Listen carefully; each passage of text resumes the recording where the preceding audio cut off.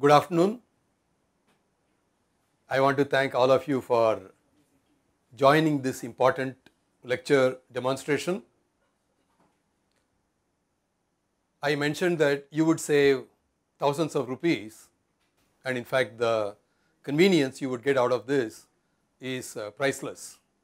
I am going to demonstrate that. Okay, so I'll get started with the slides. So I have in fact named this talk itself Scilab code for 65,000 solved examples of science and engineering textbooks. In fact, this project is Scilab Textbook Companion, and we are delivering this through the Pandit Madan Mohan Malviya National Mission on Teachers and Teaching. This project has been coordinated by FOSSEE, the Textbook Companion, and there are many other interesting things we will talk about. In fact, you will also see some of the team members of the spoken tutorial project. So let me go to the outline. So this is the way I am going to conduct this session. I am going to explain why we need to use Scilab, and then Scilab Textbook Companion. I plan to devote quite a bit of time on this topic. This is the one that has 65,000 examples already coded in Scilab, already available to you. And then we have a very exciting activity called lab migration. I want to talk about that also.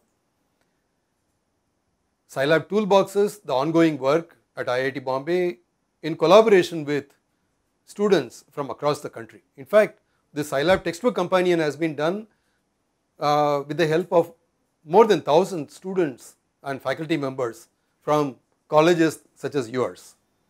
Then I want to talk about forum for discussions. This is the way we will take forward after today's meeting. People have asked questions. How do we remain in touch? What happens if we have a question? Will somebody be able to answer? The answer is yes, they will be able to answer, we will be able to answer, and that will be through the forum that I will show later. How to use Scilab?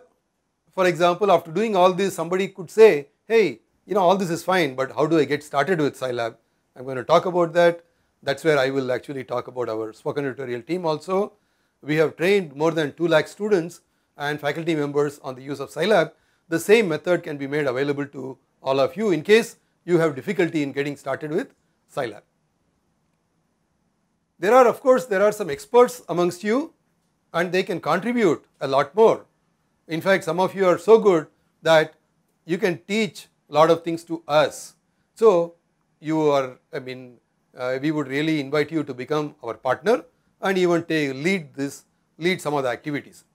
So I am going to talk about that also towards the end of this presentation. So let us get started with why Scilab. The main thing is free and open source software. You can have it running on your eyeball laptop if you want. You can have it running on any machine. In fact, later on I am going to show Scilab running on the cloud, which you can make available through your iPhone if you want, your Android phone if you want, any smartphone for that matter. You can do it through any tablet. You can do this while traveling and so on. All that is possible because Scilab is open source. We can make this available to you. It is available absolutely free of cost. Commercial licenses imply that students have access to them only when they are in the college. What happens when they go home? What happens when they go to the hostel? Do they have access to it? And it is always a problem. If it is Scilab, then they have unlimited license. You can have any number of copies and use them legally, not only in academia but also in industry, because some of you could be consulting for some companies. An industry friend might have given you a small project. The licensing that you have for commercial software typically restrict you to academic activity. By the way, helping an industry is not considered an academic activity, and typically commercial software license would cost 100 times if you want to solve an industry problem.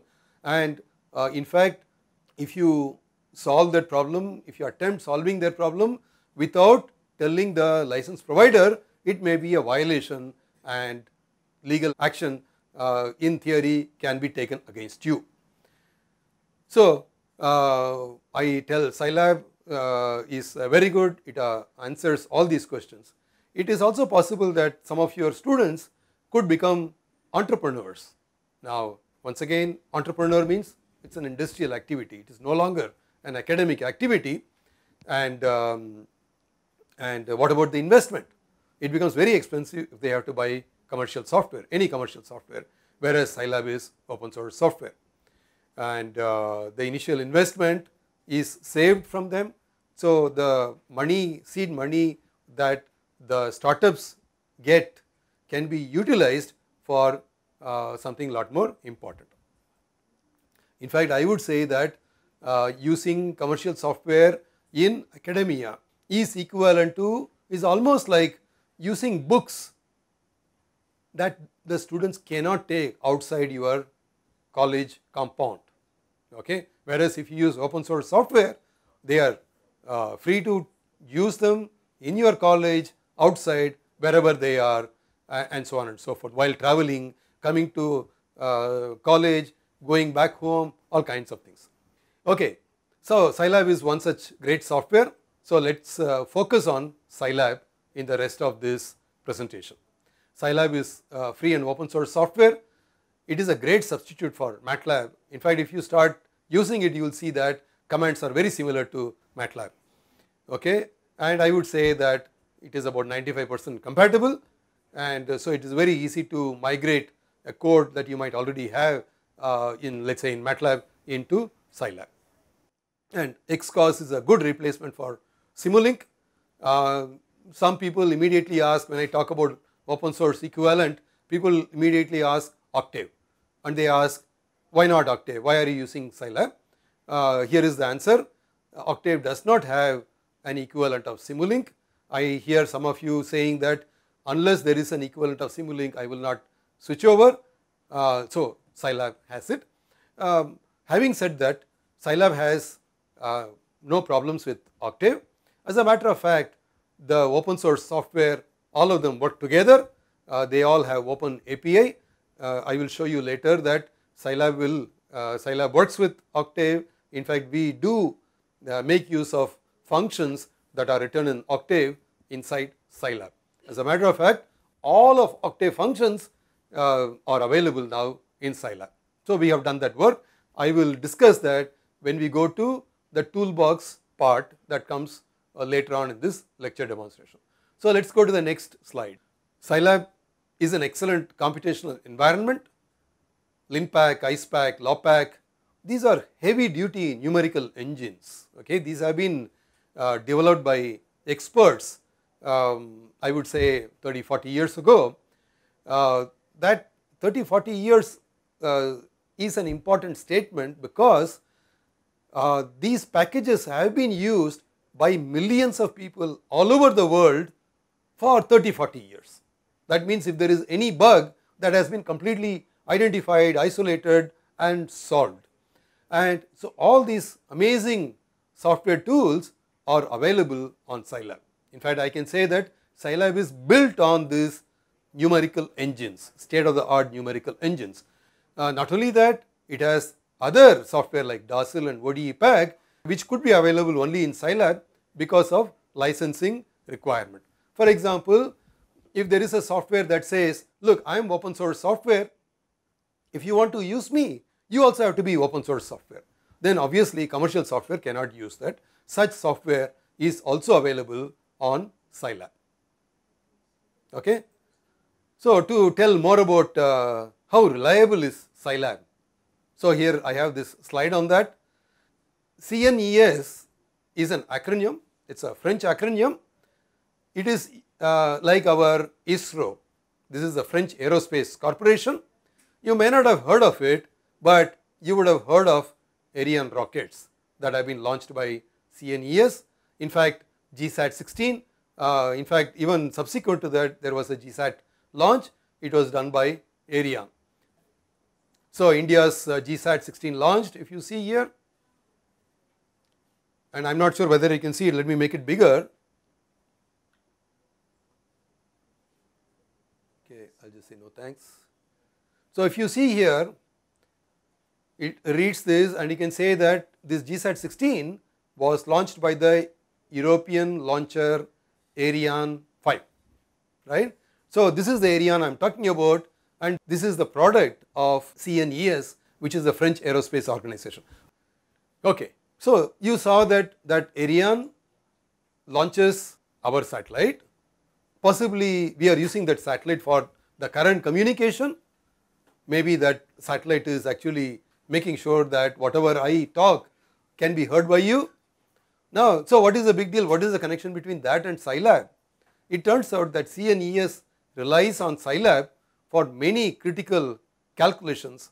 For example, I want to show you the talk by T. Martin of CNES on Scilab. Let me show you where it is. I have opened all of this. So here is, I have gone to this page. It is the Scilab Tech. In fact, there was a meeting, first ever Scilab user conference. Let me make this bigger, Scilab Tech, and you can see the keynote address. I gave the keynote address here. You can see that this was held in Paris.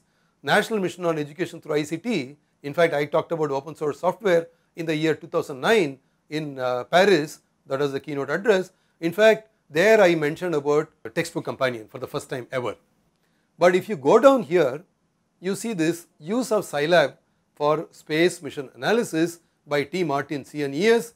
Let me click this, and it will take you to the next page. If you want to see the slides, you can download this, but I am not going to click that. Basically what he says is, let me make it bigger so you can actually see it better.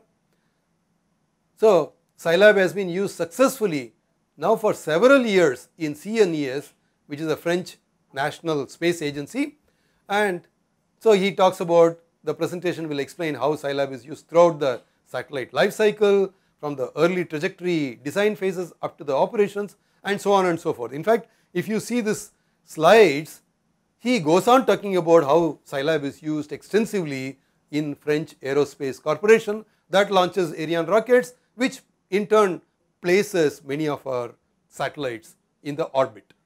Now, as a matter of fact, I was the session chairman for this talk, and I asked Mr. Martin, don't you use anything other than Scilab? You seem to be using Scilab for everything.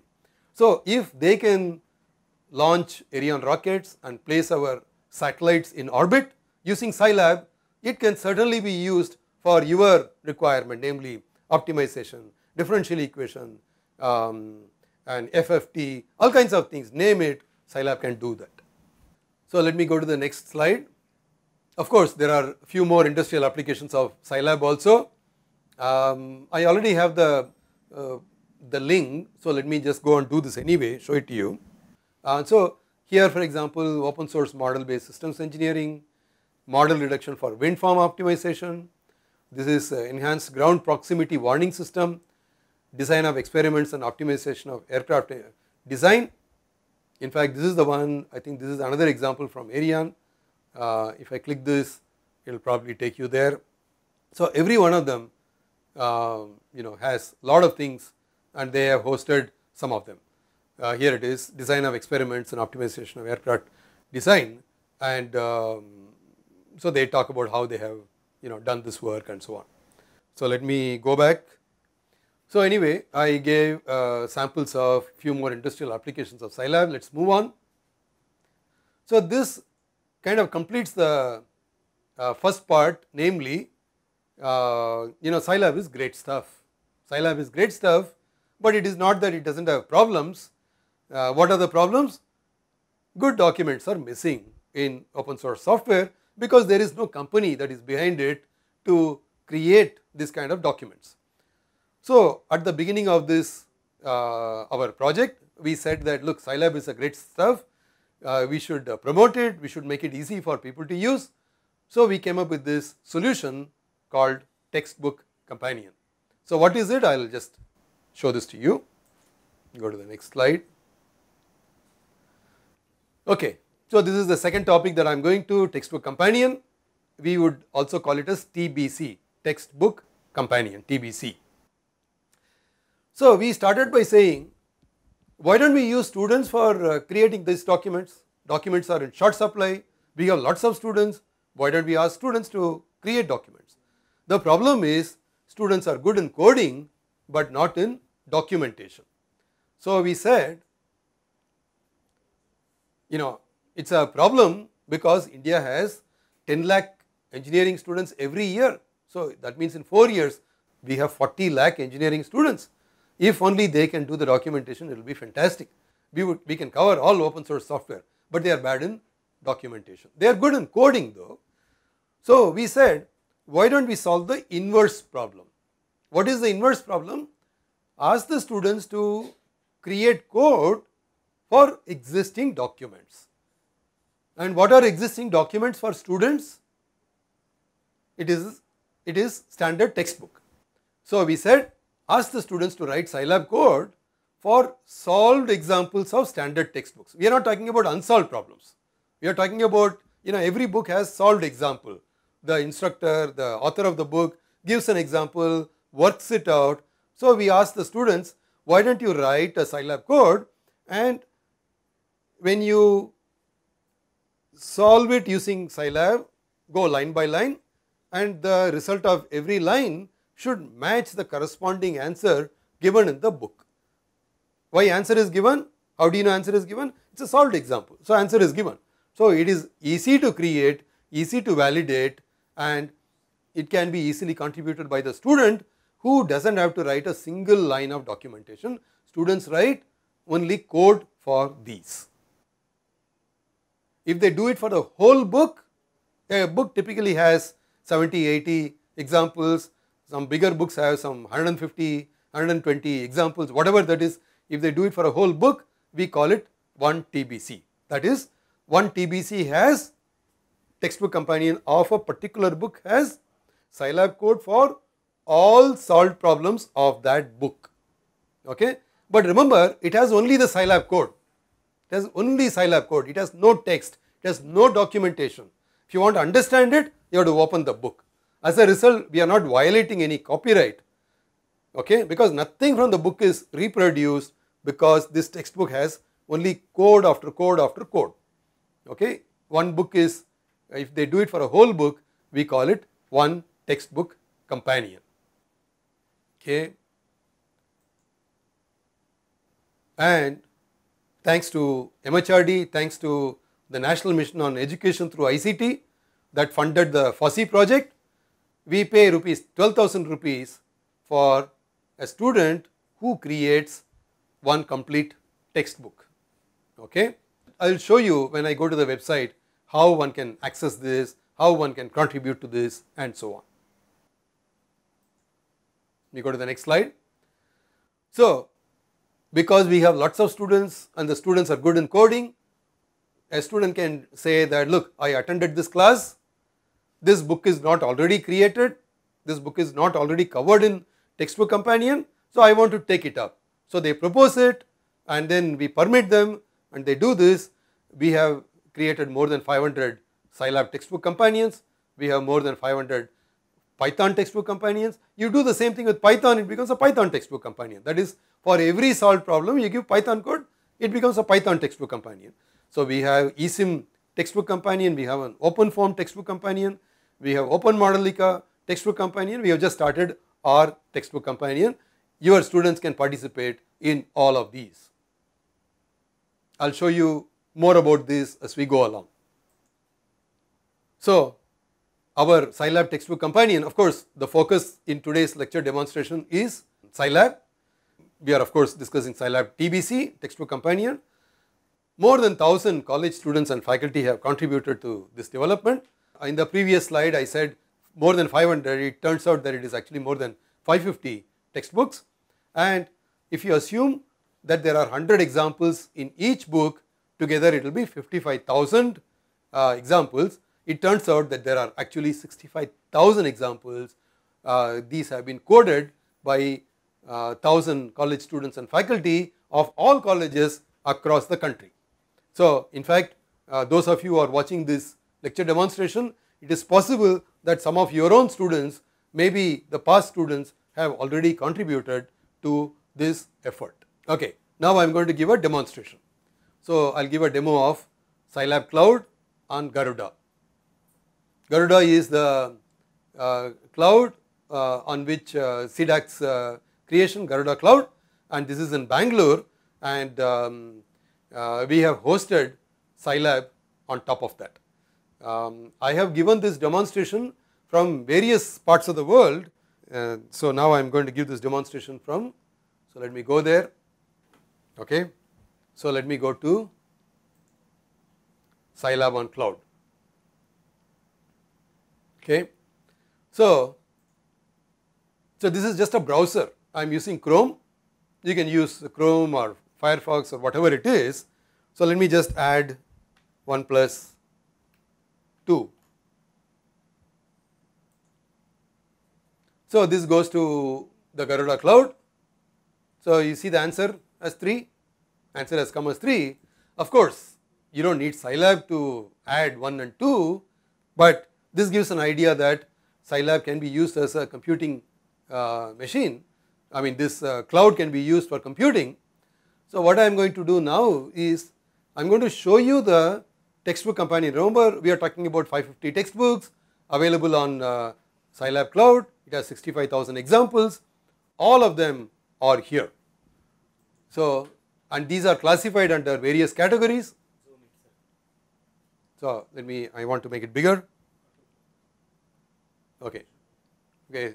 I got a feedback that it's difficult to see. I just did 1 plus 2. I got the answer 3. So let me just see the category here. There are lots of topics.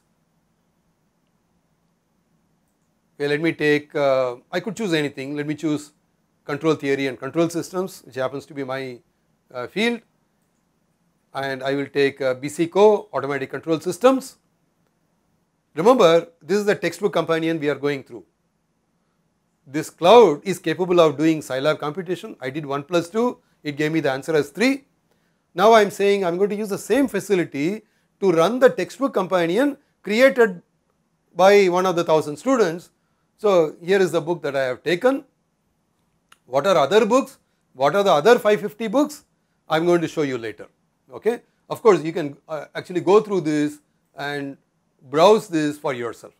So I have selected automatic control systems. Now let me select frequency domain analysis and let me choose body plot. Okay. The moment I select this, I have got the code. See this? I have got the code coming. So now let me execute. So let me execute. Now it is executing, the answer should come here. Remember, it goes to Garuda Cloud in Bangalore. This of course requires that you need access to internet. Of course, you can do this through your smartphone while traveling, for example, going by bus to your house. You just open the smartphone and you want to do the computation, you want to set a paper, you can do that. So while it is executing, let me go to the server is unable to serve your request. Please try after some time. Okay. So I think internet, there seems to be some problem. We'll come back to this page. I'm going to ask my staff members to look into this, why it is not working. In the meantime, I'm going to show you some of the things, the textbook companion, so that you don't have such problems. You can actually download all the code and keep it locally. So let me, you want me to make it bigger? Okay. So where did I come? I have come to scilab.in. Scilab.in, and if you see on the left hand side, you have something called textbook companion project. So let me click this. It actually explains what this is, and it of course talks about internship, guidelines for coding, honorarium, FAQ, and so on. Right here, I am going to click this completed books. Let me click this. So you can see the completed books here. It turns out that the total number of books completed as of today is 562, and these are all here. If I click this control theory and control systems, it takes me here. Remember this automatic control system that I was showing. but then it has 12 books. Similarly, if you go up, fluid mechanics, there are 31 books, chemical engineering, 26 books, and so on. So here is thermodynamics, mechanical engineering, signal processing. Okay, so let's take one of the very famous books in signal processing, digital signal processing by Procus. This is used in many top universities across the world. Okay, so here it is, and it says who is the contributor? Professor Senthil Kumar, Institute of Road and Transport Technology, and you can download the Scilab code. Remember, I told you that a book has about 100 examples, 120 examples depending on the size, and all the solved examples have been coded and the Scilab code is available here. Now if you click this, you will get the PDF file. Let me click this. So here it is, it has come. When we open this, so you can see that, so this is, let me make it bigger, so you can actually zoom it, you can see it bigger. Okay, this is the one I downloaded, by the way. This is the PDF I downloaded. You can actually use it as a book. Remember, the other thing that I told you was code of Scilab, .sci file, .sce file. You can download the whole directory and keep. Here it is the same code in PDF version. So this is a typical textbook companion available in a PDF form. And what does it have? It has, if I just scroll down a little bit, let me just scroll down quickly, you will see that it has code after code after code. How do I access it? Well, it is very easy. All that you have to do is you go to the beginning and you say that, look, I want to see the code for example 2.1.25, I want to see what is an odd signal. So let me click this. So here it is. So this is for example 2.1.25 odd signal, and there are 16 lines of this code and so on. So you can actually see this. Here is the PDF that I downloaded, and of course you can say that look, I don't want it for the whole book, I want to do this for only one chapter. Then you can say, okay, I want it only for, because basically sometimes people say, well, I want to know how to multiply two numbers 2 into 3. Then you say, no, you have to download the whole chapter, you have to download the whole book, you have to figure out how to use it. Not required. You want to solve only one particular example, you want to get the code for that only, I tell you how to do that. So here is the title of the chapter, design of design filters. You can download the entire code, or you can say that no, I want it for only for problem 8.3.6, which is IIR Butterworth analog filter.se. So if I click this, it will download the code required for example 8.36 alone, so that you don't have to worry about the whole book. Okay. Of course you can download the whole book and keep them if you want, but if you want to see only one thing, not get bothered by a lot of other clutter, you don't have to do that. So I gave you example of textbook companion. Here is the typical textbook companion. So let me close that. If I can download it and keep it as a book if I want, and so I will close this also. I attempted to give a demo of Scilab Cloud, but I will come back to you. Okay, so how useful is this textbook companion? First of all, if a teacher says, look, I don't know how to use Scilab, I will ask them, what book are you using? What course are you teaching? What book are you using? And here is the textbook companion. I already have Scilab code for that. So for example, if you want to say, I don't know how to access FFT, I don't know how to compute FFT, I am teaching this, let's say signal processing book. So I will say, all right, open that book, go to that example where FFT is done, go to that particular chapter, go to that particular example. It could be example 5.3.8, then come to the corresponding textbook companion, open 5.3.8. Now, so it would have been explained. All that you have to do is you have to take it, run it, right, and then you have it working. Now, of course, you could ask, what is the guarantee that book will be there in the textbook companion? The likelihood is very high because it has 550 books. Not only that, we made sure that all AICTE approved books, all AICTE recommended books are already covered in textbook companion. As a matter of fact, we gave 20% extra honorarium to any student who took up an AICTE approved book. So, for those books we gave a special incentive of additional 20% honorarium, and we got it done. So, it is likely that so all AICTE approved textbooks are already available, and there are many other books. Of course, we have covered many of them as well. We have 550 books.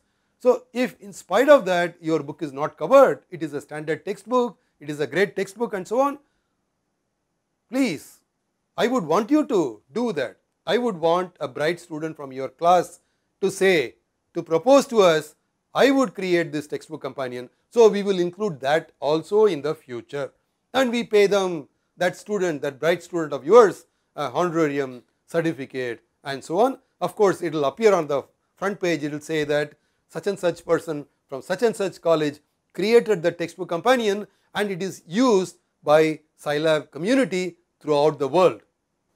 That is a great recognition for you, isn't it? Okay. So, you can this is the way to use it in Scilab. So, it is useful to 99%. Why am I saying 99%? A software, proprietary software like MATLAB is vast. In fact, even Scilab is vast. It turns out that most people do not use even 1% of it. Most people do not use even 1% of it. For them, that is, I would say 99% of our population, what we have in the Scilab textbook companion is good enough. By the way, I just came to know that the cloud is working. Okay. So, this is, remember, this is what we have taken. So, let me execute this. Okay. You can see this wheel spinning, that means it is gone to Garuda cloud. Let us see whether we get the result. There you are. Here is the body plot. Remember, we are running body plot. See this 9.15 body plot. Here it is. I can download it. You know, if I download it, it will come down here, and then you can take it, take a printout and so on. But let me close it now. But notice the results come here. See, the results come here. You can see the transfer function, 2500 divided by this whole thing, and that comes here. This is the result. And for those of you who are familiar with this GM stands for gain margin. It is 14.8, phase margin is 31.71. How to do that? It is already given here. GM is this, phase margin is this. Now, supposing a student says, hey, what will happen if the transfer function gain is not 2500, but it becomes, let us say, 5000. The numerator becomes 5000. So, let me change it to 5000. I can change it. Remember, I added 1 and 2. So, you can do all kinds of calculation. Naturally, I can change the 2500 to 5000, and let me go back and execute this once again. And I want to ask you a small quiz. Will the margins go up or down? I have increased the gain. So, of course, gain should come down. I mean, your gain margin should come down, phase margin should come down. We will see whether that happens. Okay. Of course, you will see the numerator also changing from 2500 to 5000 now. Okay, I have a feeling that it is slow because there it is. Unable to serve your request, please try after some time. I will come back to this later. Okay. Okay, so what I will do next is to go to the slides. Okay, let's go to the next slide. This is an, I believe that Scilab textbook companion is an amazing thing. Why? Because see, you look at me, I am getting old, can you see that? So the problem is, my memory is very bad, okay, I forget things, okay. For example, I do not know what command to use, okay, and even if I find the command, I do not know the syntax, how many arguments, which argument should come first, second, so I do not remember all of this, okay. I see many of you telling, well, Mata Pita Google Devam, yes, we all know that and I am going to follow that, but to some extent. So let me just show you that. So this is a true story, I had a quiz to set for my students and I wanted to set a question in partial fraction expansion. I was teaching a first control course, first quiz, so I said let us test the students on partial fraction expansion. Now it turns out that I did not remember the command for partial fraction expansion in Scilab. So what did I do? I turned to Google. So I said Scilab partial fraction expansion.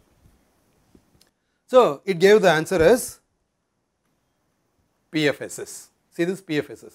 So this is fine.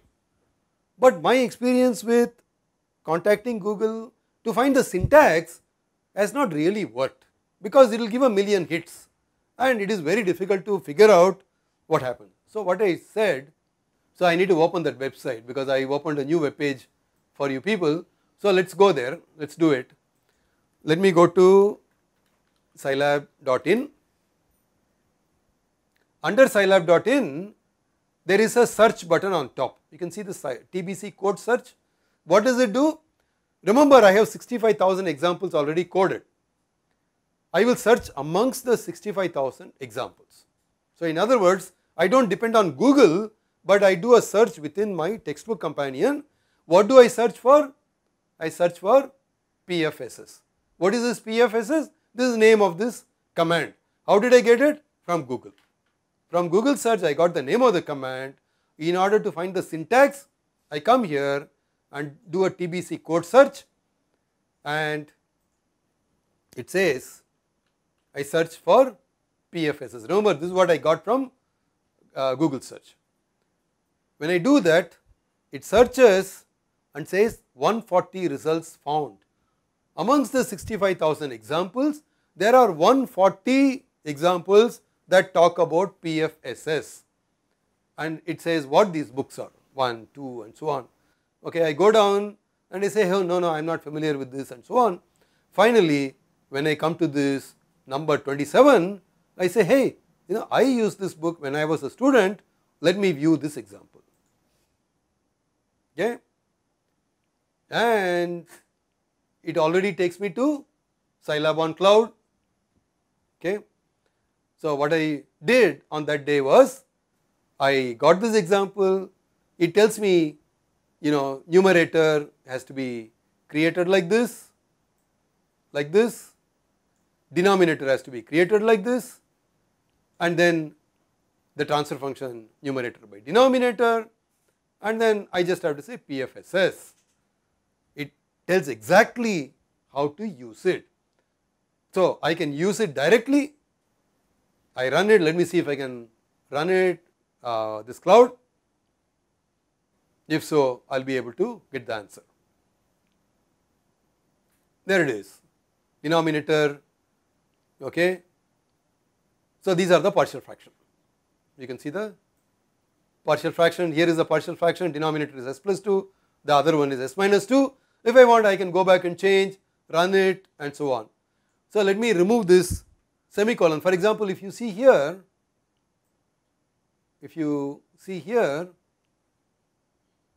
only denominator is displayed, that you know because denominator does not have a semicolon, numerator has a semicolon. Let me remove this semicolon so that I can see the numerator also. I mean, those of you who are familiar with MATLAB or Scilab or Octave will know this. So let me execute this once again. So hopefully we will get NUM here. Hey, this is giving some other answer. Okay.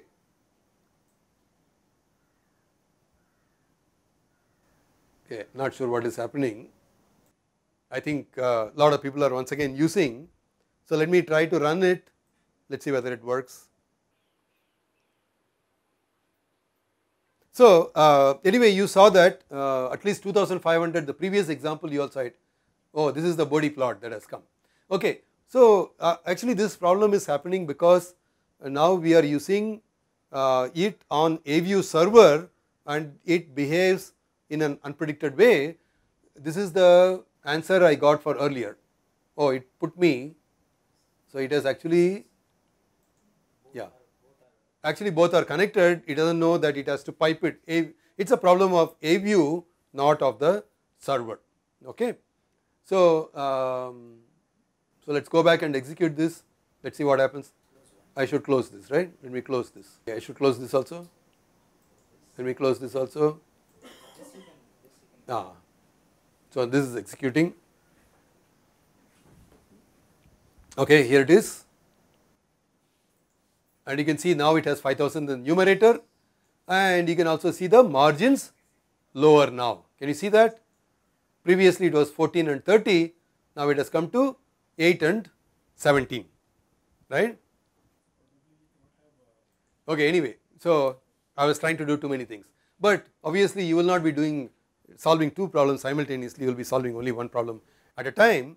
So let me come back to this, search within this, remember this, let me give this example again. This is that partial fraction expansion. I open it, so when I open it I will go and close this so that there is no, this browser does not get confused.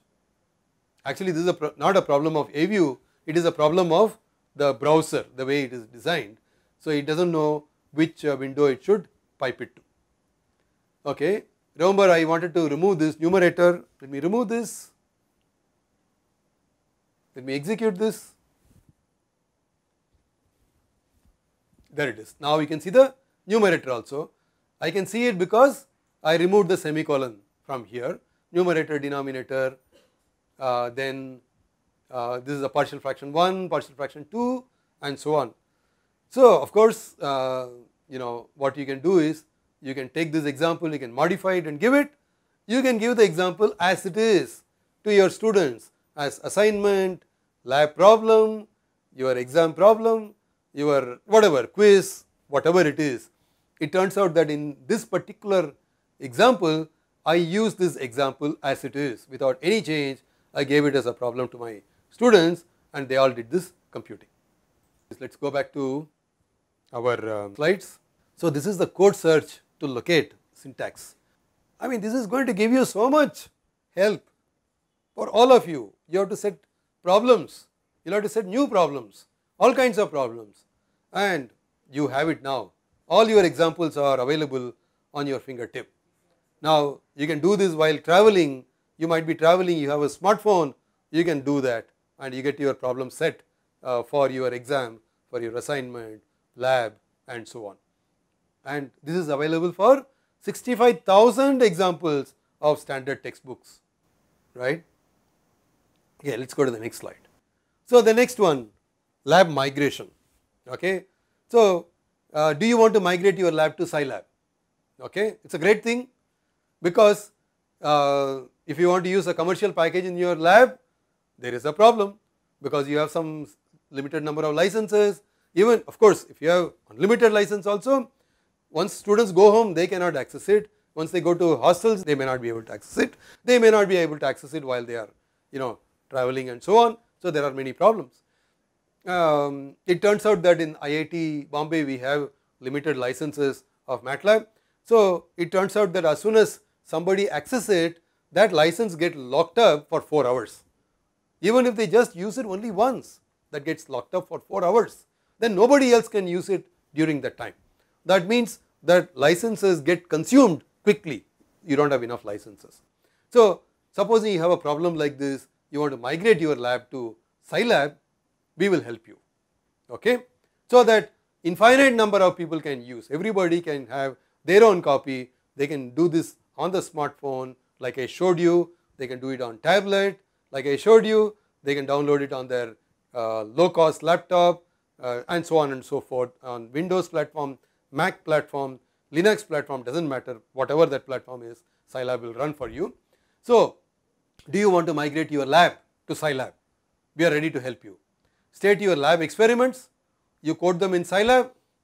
If you say, look, I already know Scilab, I know how to migrate, let me migrate, but I will share that for the community, to the community, let everybody use it, we will give a honorarium and a certificate. Or supposing you say, look, I want to do this, but I don't know how to use it, can you please convert this into Scilab and give it to me? We will do this for you and give you the Scilab code for your experiments, and it can be done by experts, Scilab experts from colleges. You will see in the next slide, many labs have already been migrated to Scilab by experts across the country, from various colleges across the country, and they are ready to do this help, give this help for your college so that you can migrate your lab also to Scilab. So let me show that. Here it is, completed labs. So you can see that there are many labs available. So you can see down, there are totally 64 labs that have been migrated. You can see colleges that have done this. There is one VIT University Chennai, there is one St. Xavier's Catholic College of Engineering, and so on. There are many colleges, Vishwakarma Institute, AryaNet, and so on. Vesit, Anjuman, Thakur College. Vesit has done a lot of lab migrations, as you can see. Okay, it's a Mumbai based college. Now if you want to say what does this look like, okay, let's say here is the one from let's say take this from Vesit, say antenna wave propagation. If I click this, then it gives the same thing the way we saw the textbook companion. So let's download the PDF of solutions, and it has come here. Let me open this, and this is, let me zoom it, Scilab manual for antenna wave propagation. Okay, and you can actually go and see that.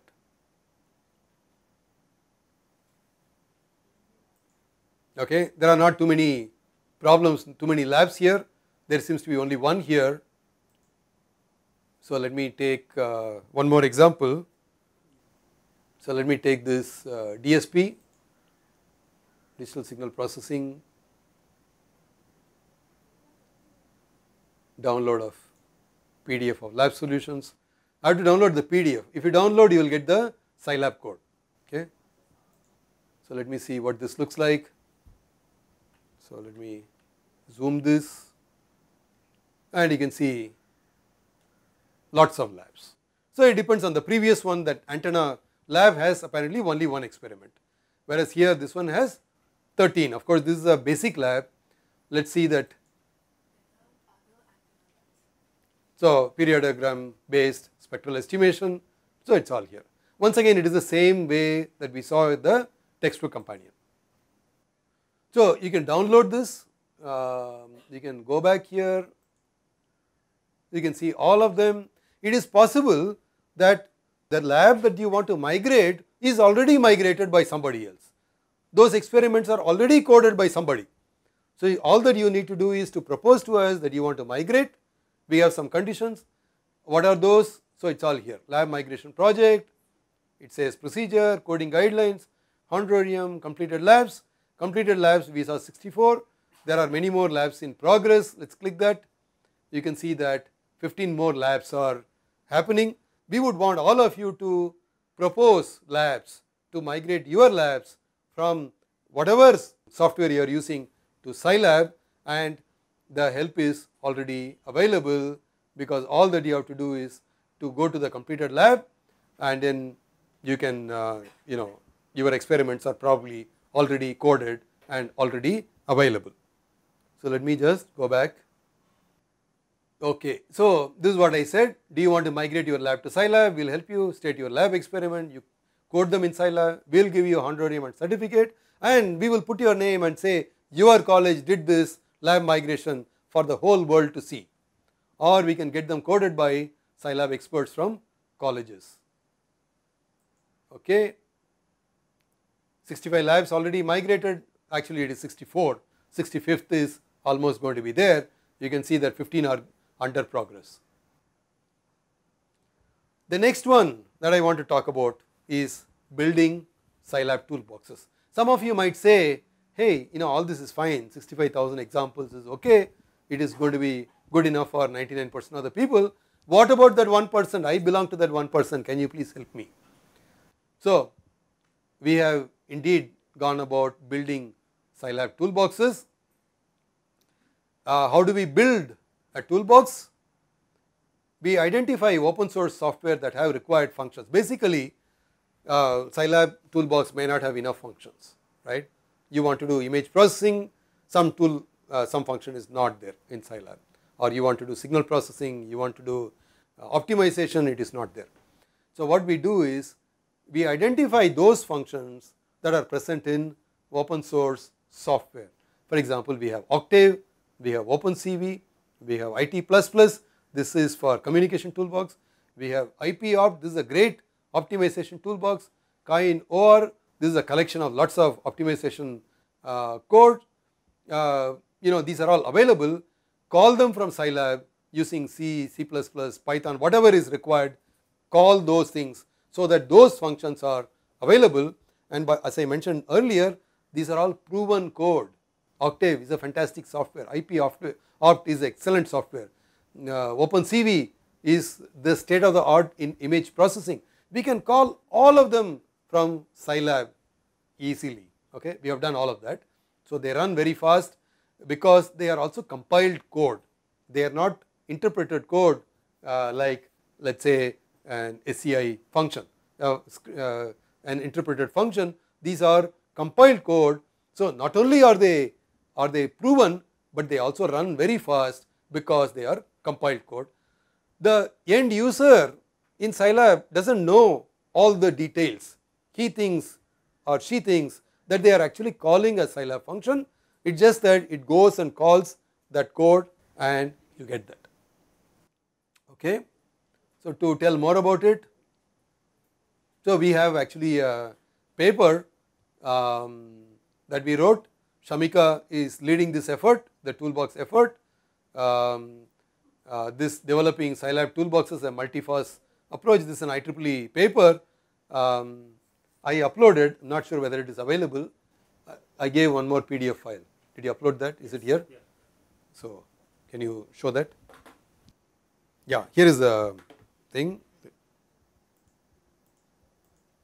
Okay. So here is this paper that I have uploaded. You can actually see this. Okay, so this is something all of you will have access to IEEE papers. You should be able to locate it, and we actually explain in this paper how we built toolboxes. For example, this talks about how we are using IT++, Octave, and so on. Okay, it talks about the diagrammatically, it explains how we built this. Okay, and then optimization toolbox, how did we go about building?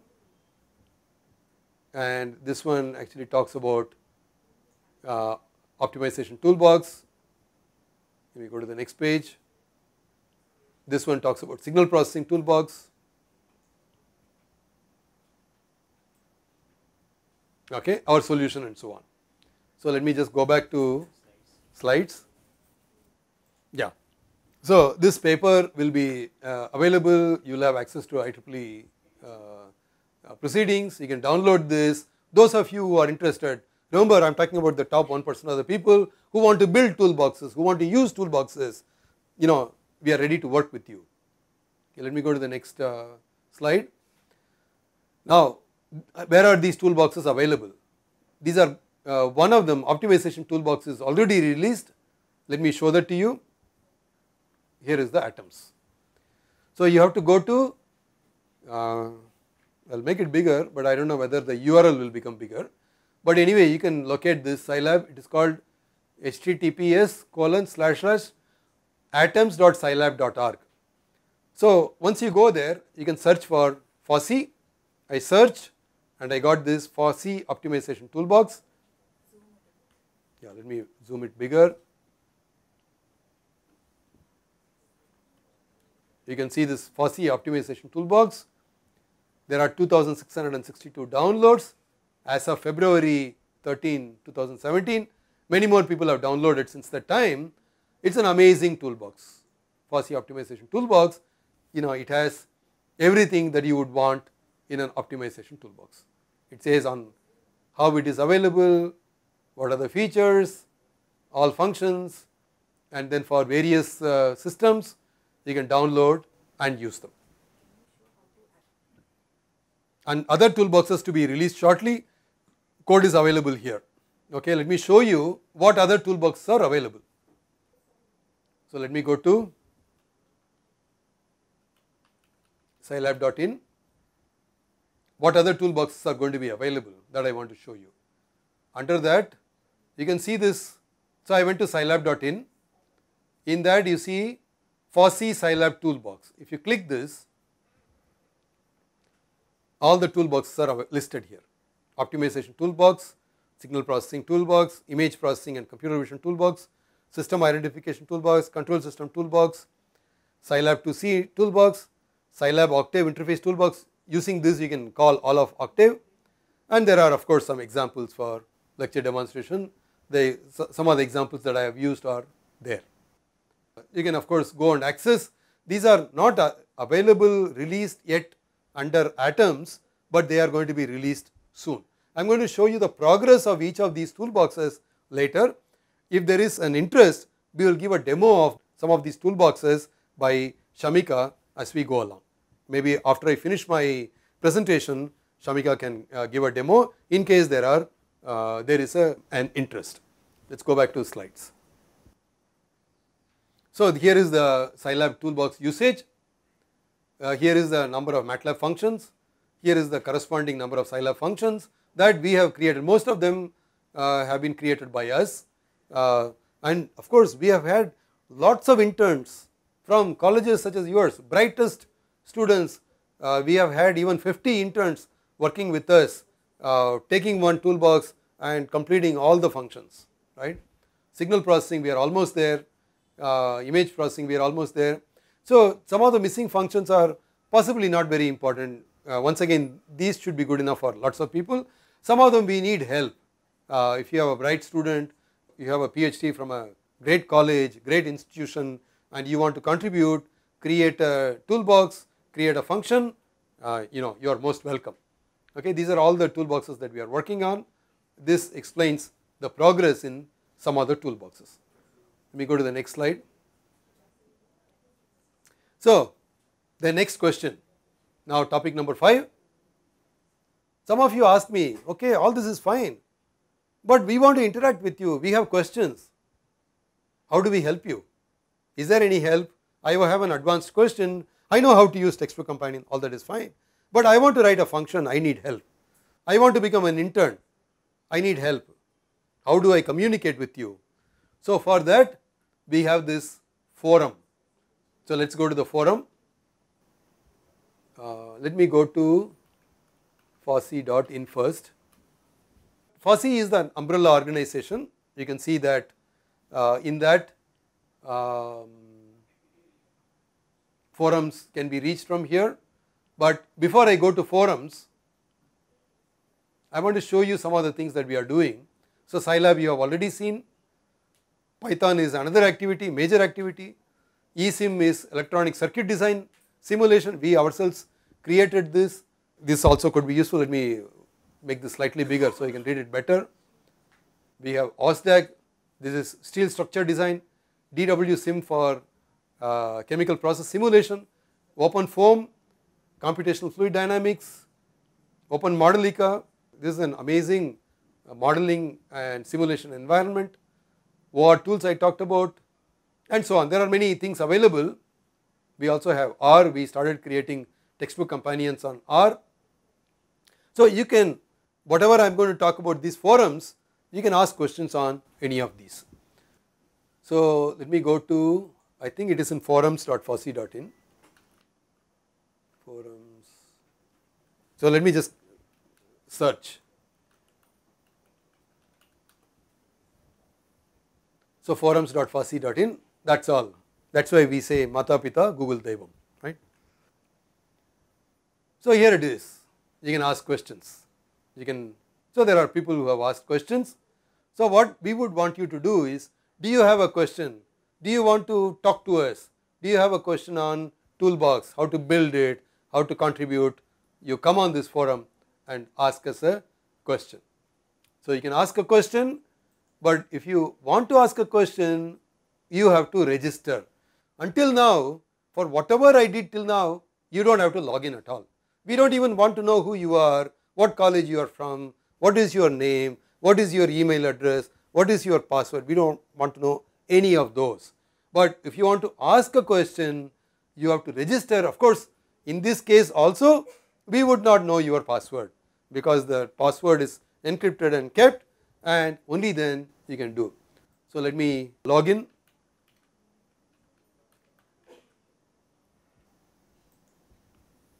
If my password is correct, so this is fine. Do you want to save this? Never. Don't want to save my password here. Now I can select a FOSS category, let's say Scilab, and I can ask this question description, and submit the question. It goes into the forum, our people see it. Of course, you could ask questions like, what is a great movie running in Mumbai? Of course, you can ask this question, but then if you do that, then this forum will be useless. So I would want you to ask focused questions so that it is not only can we answer your question, somebody else will also answer your question, and this will be a useful forum. We would want you to control yourself and ask the right question, and we will be able to help you. So let me go back. So do you have a question? That's where you have to post. Okay. Then what do? Post them on Fossee forum like I showed. Only thing is you have to register to post. Okay. Please do register. If there are posts, we can come live on, in fact, what we also offer to do is every Tuesday 3 to 3:30 we offer to come live on Google Hangout. Of course, Google Hangout can accommodate only 25 people at a time, but I don't think there will be more than 25 people because previously we advertised there were not too many people. So 25 is a big number. Of course, if there are lots of people, we can come through AView once again, but I believe it's not required. For example, some 10 people may say, look, I have a question on image processing. So fine, you come on, you post it on the forum, we will come, our image processing person will be available and they will answer your questions. So we have already announced Google Hangout on Tuesdays 3 to 3:30 p.m. So if you have specific questions, please post them now. One of our team members will be there next Tuesday 3 to 3:30, and where to come, that also we will announce it there as an answer to your forum question. Okay, let me go ahead. And of course, we would also want experts to come and join. Maybe you are an expert in, let's say, power systems lab. Okay. So, and there is a question on power systems, please come and answer, be available on Google Hangout and answer your question. Because this is very important, we want to recognize all people who are good in certain topic. And of course, post questions on other software also, that's what I have written. Unfortunately, I am not able to see this here. So it doesn't matter. What I mean is, so remember, Fossee.in covers a lot of other topics, DWSIM, Open Modelica, OpenFOAM, Python. You may have question on those, you could post them also. And if there are a lot of questions on Python, maybe somebody from the Python team will appear and answer your questions. So this forum is extremely useful. If we use it nicely, it will be very good. But supposing you ask me a question, is it still raining heavily in Mumbai? Obviously, this is spam and you don't want to do that, right? You want to restrict to targeted questions, then we can really make it useful and our team can really make itself available to answer all your questions. Remember, now we are talking about the top 1%. Okay? Top 1%, so you are the experts, you will also able to contribute. You will be able to help other people. So we want to build this as a forum where experts can come also contribute. Of course, there will be some beginners also and they can be helped. Now, how to get started? All this is great, fantastic. I have never used Scilab, can I get started? So, how do you get started? This is the point number 6 in the outline that I presented. So, here is a set of things you need to do. For example, how do you do that? Try the Scilab TBC for the textbook you are using, that is the easiest. You are a faculty member, you are teaching a course, you have a standard textbook, its TBC is available, start with that.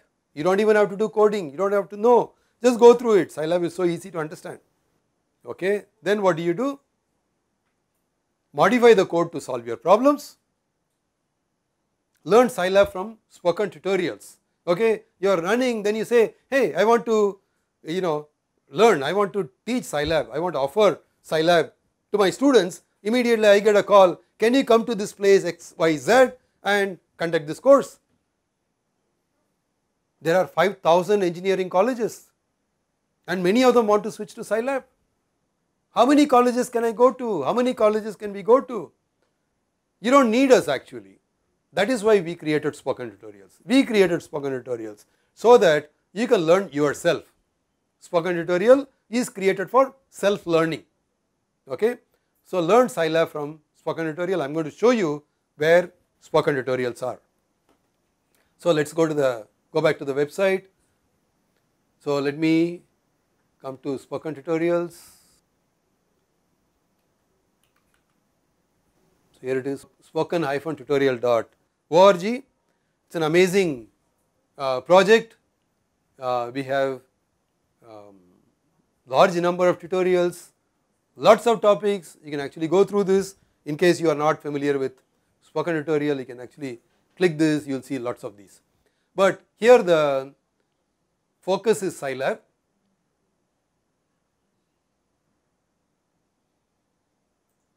Let us go to Scilab and let us choose English. Let us search and it says there are 25 spoken tutorials. We start off by saying why Scilab, installing. Of course, you actually know a lot more reasons why you should use Scilab, because whatever I talked till now is not captured in these spoken tutorials. Okay. This is a special talk that I am giving that explains the 65,000 examples, right. Why Scilab, installing, getting started, vector operations, each of them is about 10 minutes long. For example, you can actually click that and you can play that and so on, right. Welcome to the spoken tutorial on vector operations. Okay. So, I am going to pause this. Let me go back. Okay. Now, remember the most important thing about spoken tutorials is that it is created for self-learning. That means you can learn yourself. Your students can learn by themselves. You do not need anybody else. So, you start with textbook companion, you learn all that, then you say that okay, I want to go next level, come to spoken tutorials, do that. Now, how does one learn this? Okay, we use a method called side-by-side learning. Basically what you will do is you will open the spoken tutorials on one half of the screen. In other half of the screen, you will open the Scilab software itself. Remember, Scilab software is open source software. You can download, you can also open it simultaneously. So, let me show you one tutorial called side-by-side learning. It is an important one. This is the method I would want you to follow. If I am not mistaken, it is in something called spoken tutorial technology. So, maybe towards the end, side-by-side method is there. So, let me open that. So, let me play this. I found that people are not following this method exactly. Side-by-side method. So, I created a spoken tutorial to explain what is meant by side-by-side method. Let me advance a little bit. In this spoken tutorial, can-tutorial.org. Let us locate Scilab spoken tutorials. Let me advance a little bit. I have already made it as small as a little bit more. In this case, should we maximize the software window? You can see that I have opened the Scilab software here, but this is the video. You can see that this says it is in English. this is the Scilab website, this is the video that is playing. Open the video in half the screen, in other half open Scilab software, listen to a command, pause it. Okay, for example, if you play this, No, you will see this again? button here. See this button? So this is a video button, you can VCR button, you can stop, play and all that. Listen to a command, pause that, try it out. If it works, go to the next command. If not, rewind, listen to it, try it again. It will always work because it is created for self-learning, right? It will always work because it is created for self-learning. So your students are smart enough to do it by themselves. You don't need me. All the 5,000 colleges don't need to call me. You have to pay my airfare and then you have to pay some extra charges. All that is not required. It is too expensive for you to do that. In fact, we are going to make it expensive so that you don't call me, right? We are going to make it expensive, you don't call me, and this is available free of cost for you, right? So now, one other thing that I want to show you, we have a great team that will organize Scilab workshops for you. In fact, let me show you how to access it. See this software training, you are in spoken-tutorial.org, it's in our every website. Let me just click that again. See this software training. If you click this, under this you see this contacts for training, okay, and you have our representatives for all states. One second. So you can see their names. You can see state, name of the person, email address, phone number, and we have covered all the states. What I am going to do is, my spoken tutorial team members are here and I am going to pass on the mic. They will just mention their name and their state, okay, because we may be running out of time, because later on I am going to give the mic also to Shamika and the toolbox team. So just briefly introduce yourselves and they are all at your service. Yes, Shama, please go ahead. Yeah, hello everybody, so nice to connect with you. I'm Shama and I head this training team or look after the training activities nationally. So I'm, my mail ID and number is also there, and you want to get connected with anybody, you can, contact me or contact the individuals, if you are in that particular state. I'm handing over to. Hello everybody, my name is Nidhi Soni and I'm taking care of Rajasthan state. Thank you. Hi everyone, my name is Varsha Dand and I'm handling Uttar Pradesh state. Hello everyone, my name is Sanchita Samant and I'm taking care of Andhra Pradesh state. Thank you. Hello, my name is Jessie Veluswamy and I'm handling Chhattisgarh, Arunachal Pradesh and Assam. Thank you. Hello everyone, my name is Madhukriti Srivastava. I am taking care of Gujarat, Tripura and Sikkim. Hello everyone, my name is Pooja Singh and I am taking care of Meghalaya and Bihar state. Hello everyone, my name is Dinah Low and I take care of the technical web queries of the team. Thank you.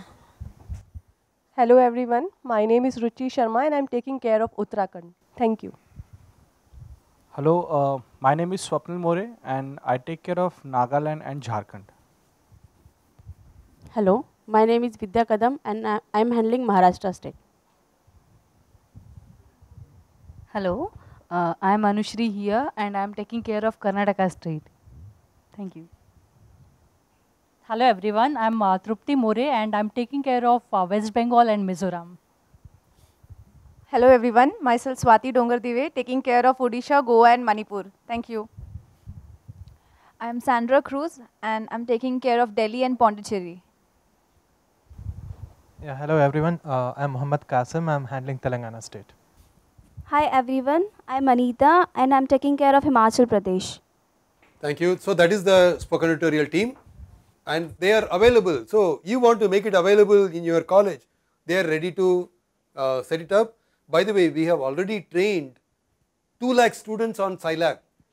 So you want to see, I will show you our website. I am going to take you to a place called spokentutorial.org. We have something called statistics. If you click here, you will see that we have trained close to 40 lakh, 39 lakh actually, and different states you can actually choose, but let us choose Scilab here.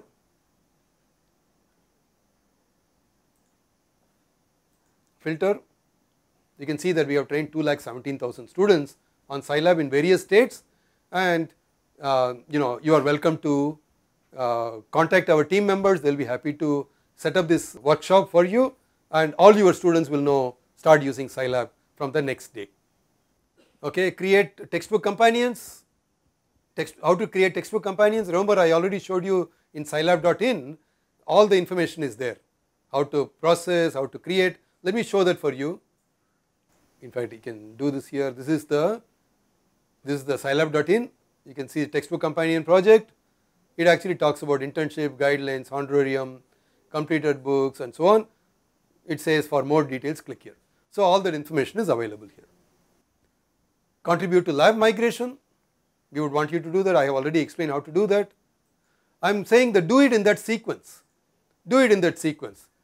Try the Scilab TBC first, modify it, use it, learn Scilab from textbook companion, use our team, create textbook companions, contribute to lab migration, and going ahead. Now, you want to be a partner. First of all, train your students on Scilab. Then you say, look, train the trainers on Scilab. I want to be a partner because I have trained 100 college teachers from various colleges and they are training their people, so I am one level higher. Answer the questions posed by others on the forum. Remember, we are going to ask questions, you are going to ask questions, we are going to answer. We want experts to answer. So we will know who is the expert, who is answering these questions. Contribute a function to a Scilab toolbox. Lead the development of a Scilab toolbox. Here we are leading and you contribute a function. You, faculty member contributes, student contributes, becomes an intern, or you yourself can spend a couple of months at IIT Bombay, whatever it is. Then you say that, hey, I have a great idea. I want to lead the development of a Scilab toolbox, Power Sim for example, or power system simulation or whatever it is. So this is all I wanted to speak. I have taken a lot more time. Join the 3 p.m. meetings on Tuesdays. This is what I have written. Join the 3 p.m. meetings on Tuesdays. It's not seen for whatever reason. I know that there are lots of questions. I'm going to answer some of the questions, and I also want to introduce my team before I. So let me conclude this. Then I'm going to give the mic to. In fact, we can do it right now. Can we show Shamika? I want Shamika and Vinita. So Shamika is the one who leads our toolbox project, and in case there is Shamika has come prepared to give a demonstration of a toolbox, and of course a toolbox is something niche that may not be of interest to all of you, because there are about 2,000 people listening and maybe another 2,000 people watching it through YouTube. I don't think all 4,000 will be interested in a signal processing toolbox. So we can always set it up. For example, you say that next Tuesday 3 o'clock Google Hangout, Shamika is going to give a demonstration of, let's say, image processing toolbox. Lot of people ask for it and be available, she will definitely come and give a demonstration. She may even be able to give a demonstration of 2 toolboxes. Although we are saying only half an hour, if a lot of people are there, keep asking questions, she is not going to give, she is not going to leave halfway. She is going to demonstrate, let's say, optimization toolbox, image processing toolbox, let's say signal processing toolbox, whatever you have a question on, she will do that. But right now I am going to ask Shamika to say a few words so you know who Shamika is. Hi everyone, my name is Shamika, and I've been part of the Scilab group for the past 5 years, and currently I'm leading the Scilab toolbox development effort. We've been very happy with the response we've received over AView as well as YouTube, and we've been trying to answer most of the questions. At the moment we don't have time to demo the toolboxes, but please do get in touch with us over FOSSEE forums. That is the best way to get in touch with us. Please post your queries on Scilab or do request for YouTube live sessions, and we'd be more than happy to conduct them. Like Sir said, please ask for such sessions so that we can demo our toolboxes, and do go through the links that sir did show over the past 2 hours so that you can actually start using these toolboxes and also contribute to these toolboxes. I'll just hand over the mic to the rest of the team and they'll introduce themselves. Hello everyone, I am Poonam Borkar and I have joined here as an intern and I am working on power system project. It's coding on Scilab. Thank you. My name is Sharvari Namdar. I am an intern here. I am doing the project on the load flow analysis and transient stability by using the Scilab software. Thank you. Hi, this is Asutosh Kumar Bhargav. I am working on control toolbox and identification toolbox. Hi, my name is Tushar Bang and I am working on power system toolbox. I am Siddharth and I am handling the textbook companion project as a reviewer. Hello everyone, I am Brijesh Gupta and I am working as a research assistant in Scilab. Hi everyone, my name is Abhinav. I am working as research assistant in Scilab team. Give it to Vinita. Hi everyone, I am Vinita and I am working as one of the managers of FOSSI project, and I am taking care of Scilab, basically the textbook companion and the overall website related to Scilab and the whole thing. We are really happy with your response and we'll definitely have more sessions like this, but we want you all to come to the weekly meetings which we have every Tuesday so we can answer more questions on Scilab, and we really look forward to see you on Tuesday. Bye. And we have one more member, Rupak. He will introduce himself. My name is Rupak Rokde. I work at FOSSI and I work for projects such as hardware interfacing with Scilab. So if you have any questions about how do you interface hardware with Scilab and how do you do data acquisitions with it, you feel free to contact us, and please do attend our weekly sessions and you can ask questions. We can discuss a lot of things over these live meetings. And I also look after virtual labs. So if you're interested, you can check it out. Thank you. Okay, so you saw our team. I want to spend one more minute on what Rupak talked about. Rupak is the last person who talked about hardware interfacing. In fact, he has set up an amazing lab called single board heater system. All kinds of control experiments can be done remotely from your college onto the system that we have at IIT Bombay. You can do open loop experiments, basically you can do all kinds of control experiments using that, and because of lack of time we will not give a demonstration, but in one of the weekly meetings I am sure that Rupa can give a demonstration of that, how you can register your cells, how you can use it for one of your control labs remotely and so on. So right now we will not spend too much more time on that.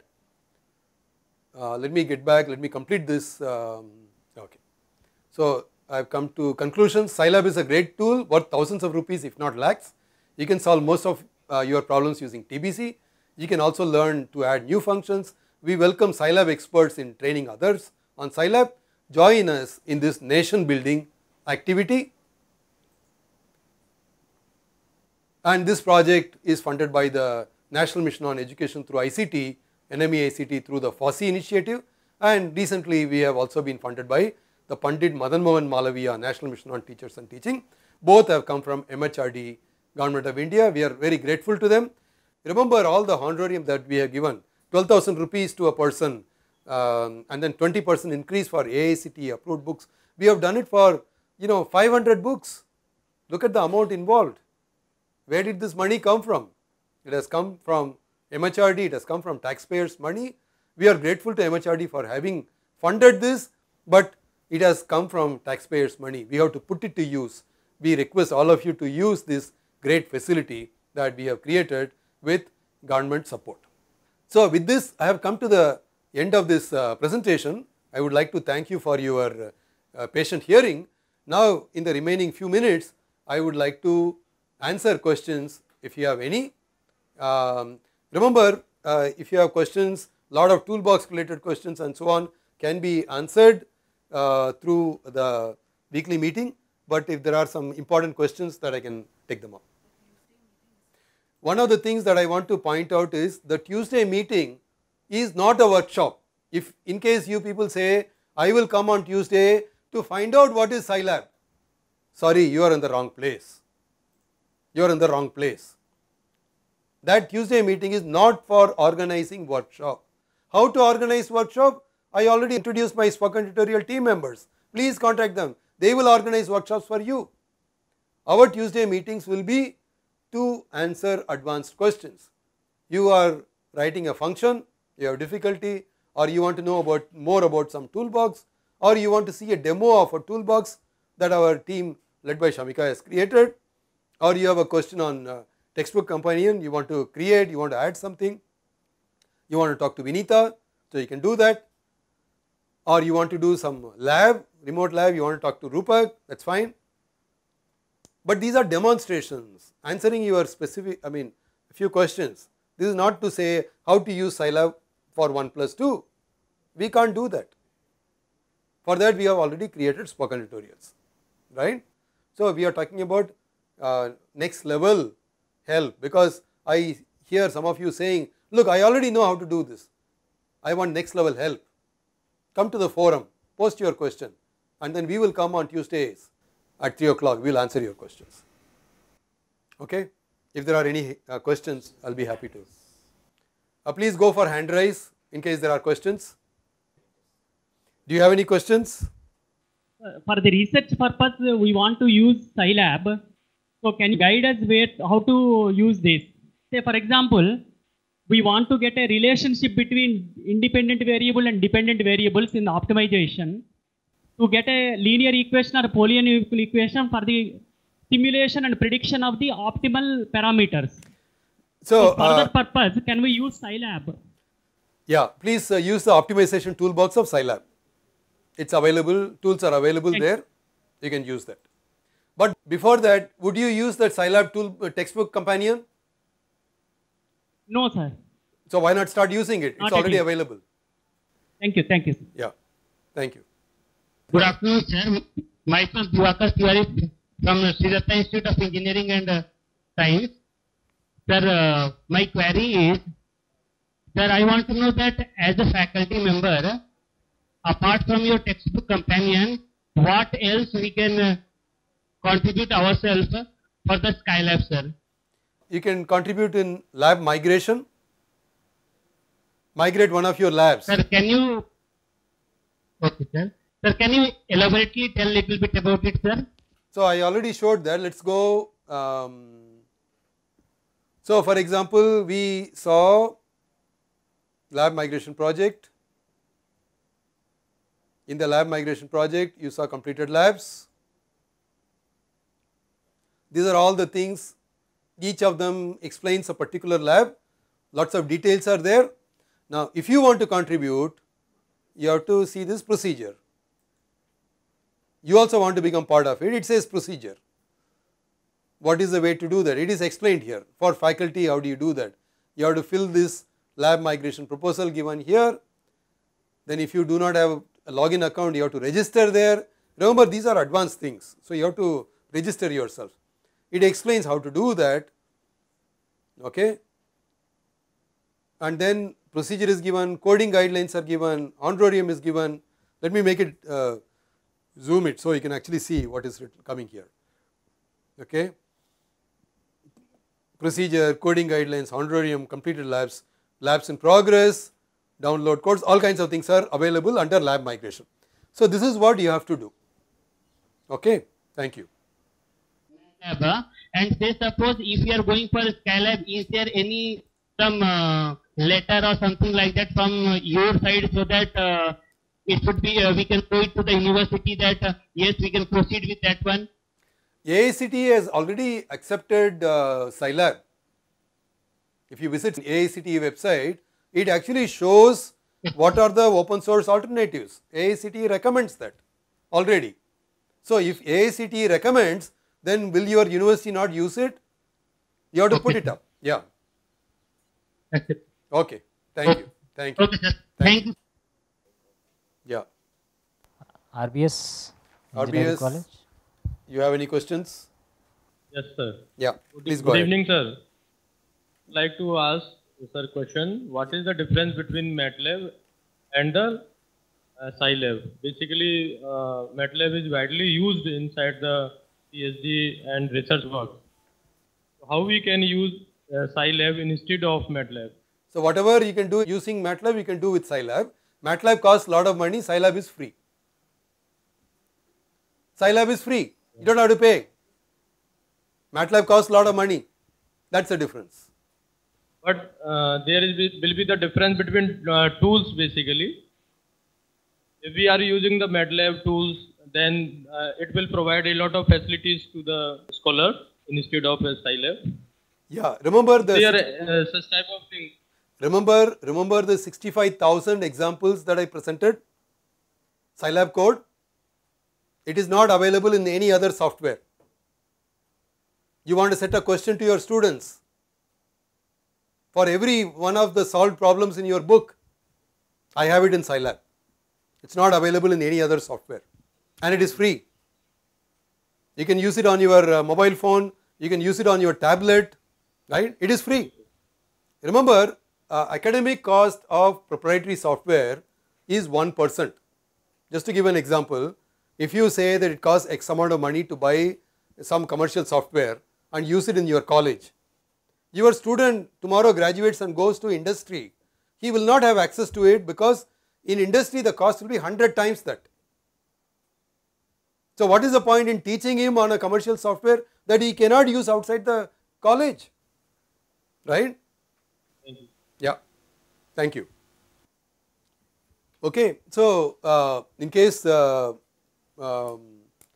whatever we have done is recorded and it is also available, and I would want you to go through this, and if there are questions you can get in touch with us and use the spoken tutorial methodology to train your students in a big way. Number one, come to our Tuesday meetings for advanced level help. So thanks a lot, thanks to all of you for joining, thanks for your interest, and goodbye and Jai Hind.